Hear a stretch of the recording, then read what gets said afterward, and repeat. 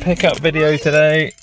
We are off to get a full single speed bike and a frame. Yeah. Oh, I know. And can't remember what they are. What are we picking up? Two Konas. Two Konas. Two Konas. So let's go get them. So here we go. There is Kona number 1. She is lovely, as expected. Just picked it up from a guy that runs a storage facility in Bristol here. Lovely old place. It used to be a tobacconist.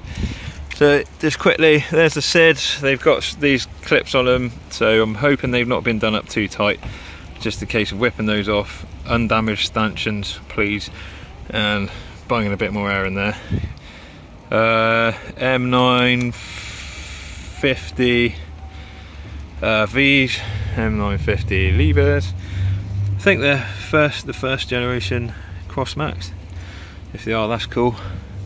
Not done many miles, still got the coating on there. Some sort of cool tyres, Continentals.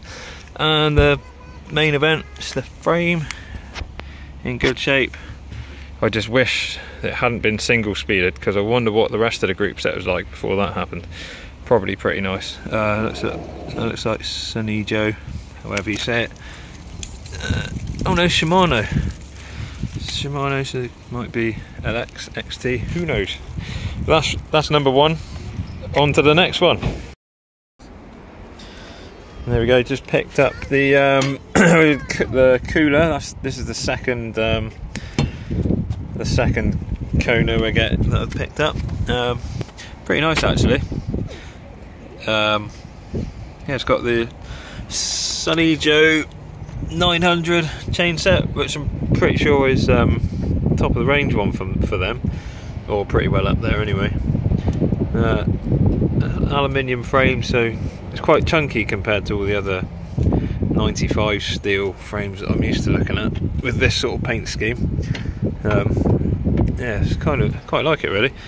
I think I'm going to go for some of the RockShox Judy. I think it's the SLs that come in gold, and the XC are the one up in yellow. But if I get some SLs, it'll suit the colour of these decals quite nicely. See how it goes. Got the Kona race light post on there, which I didn't check, but the guy assured me is not stuck. Minimal wear on the rings, so that's good. Don't have to replace them. I'll stick with that chain set. Bottom bracket's good. Program Eastern aluminium tubing. Well, while we're down there, you can see how good my sills are. Not very, bit crispy. Anyway, I digress. That's that one. Yeah, let's get them home.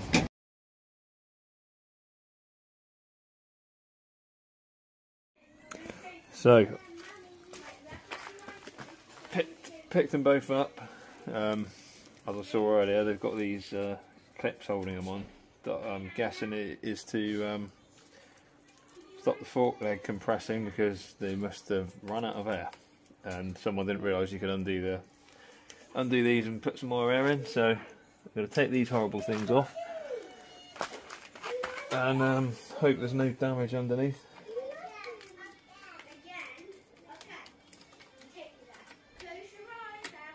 It's not too bad.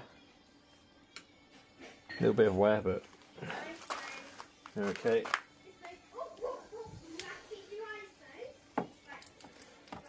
Oh, that side was pretty loose anyway. No damage.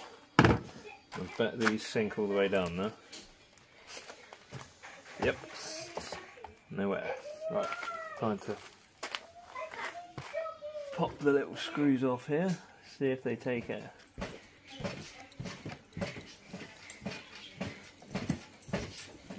Unscrew these. Football bump needle. I'm not the baby now. Yeah, there they go. What are you doing? Oh, just pumping up these forks, Pay. Huh? Fixing a bike. And the second leg.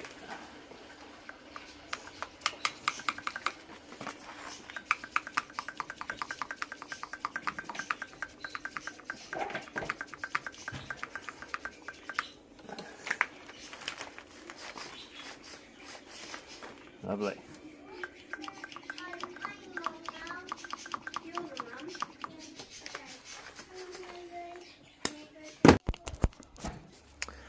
Yeah, that's turned out pretty okay. Tiny bit of wear on the stanchion there. For the age, not too bad. And those nasty clips didn't leave too many. I didn't leave any marks. So, there we go. That's pretty good.